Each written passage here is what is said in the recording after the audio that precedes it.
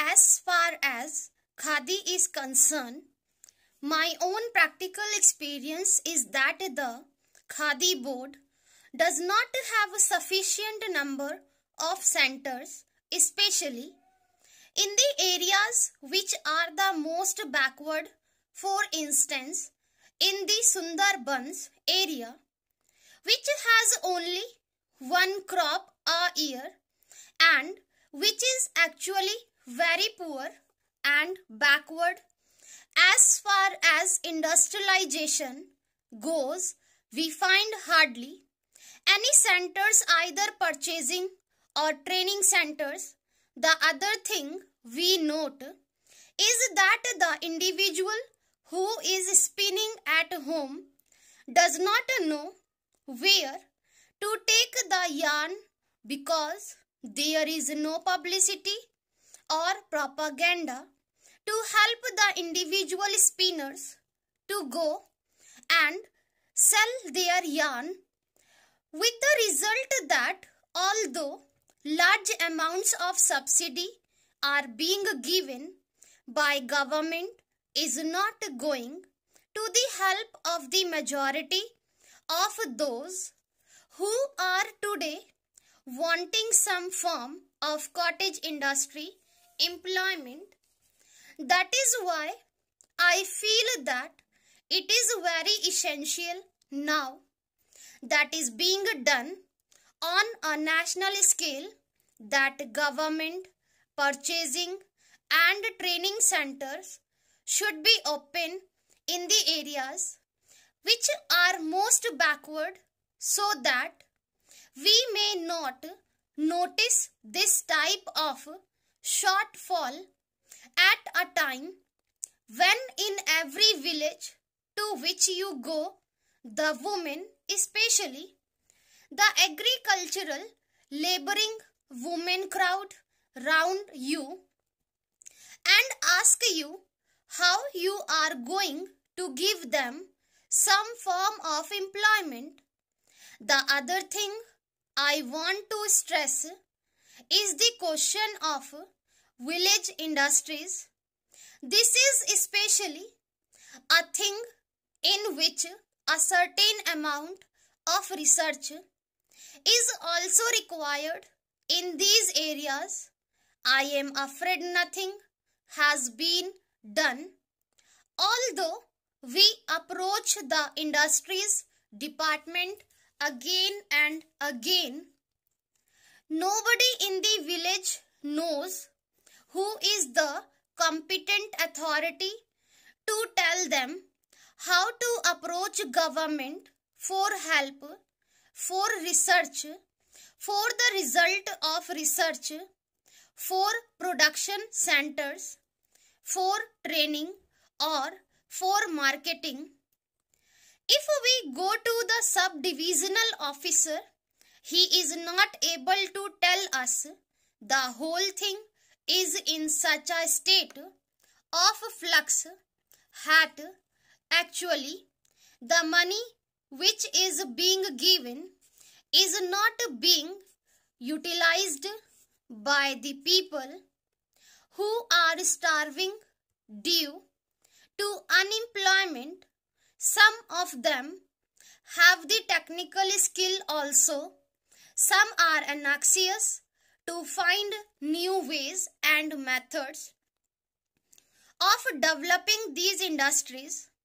Yet that is not being done, and I am afraid it is one of the biggest drawbacks of this entire ministry, and it should be removed very quickly.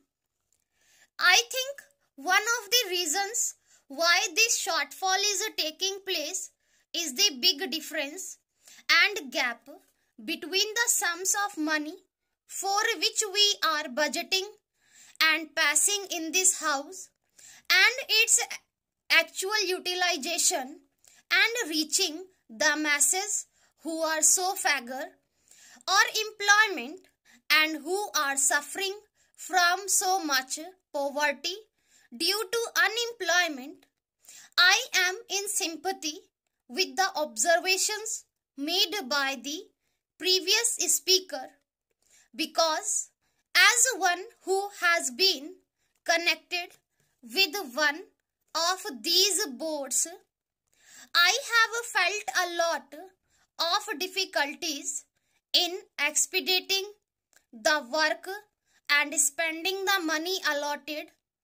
I feel that the whole organization does require modification so far as the organizational aspect is concerned. It is known that the government's method of doing anything is rather slow and tardy. The procedure is very difficult and prolonged, and here we have to deal not with one particular section of the people or industry fixed at a particular place. The whole activity is spread over the villages, long distances, and families whose condition the non-officials are in the best position to know and appreciate. Here, the secretary, the deputy secretary, or the under secretary is sitting in some office, or the deputy minister or minister is sitting somewhere surrounded by secretaries and deputy secretaries. He knows their point of view only.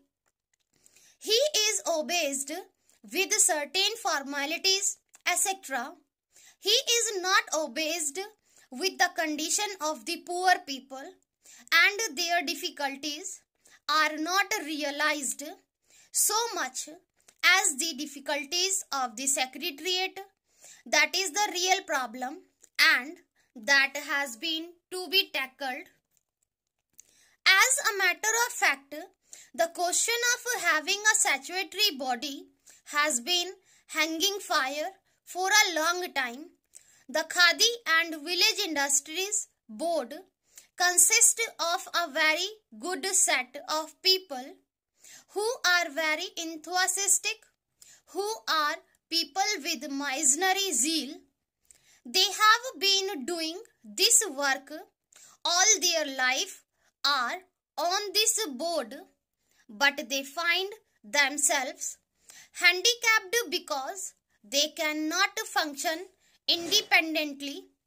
They are tied down by so many rules and regulations and all kinds of forms and formalities. We must trust these people who have devoted their life to this work. Their main aim in life has been to work for these people. It is high time that we made this body a statutory body.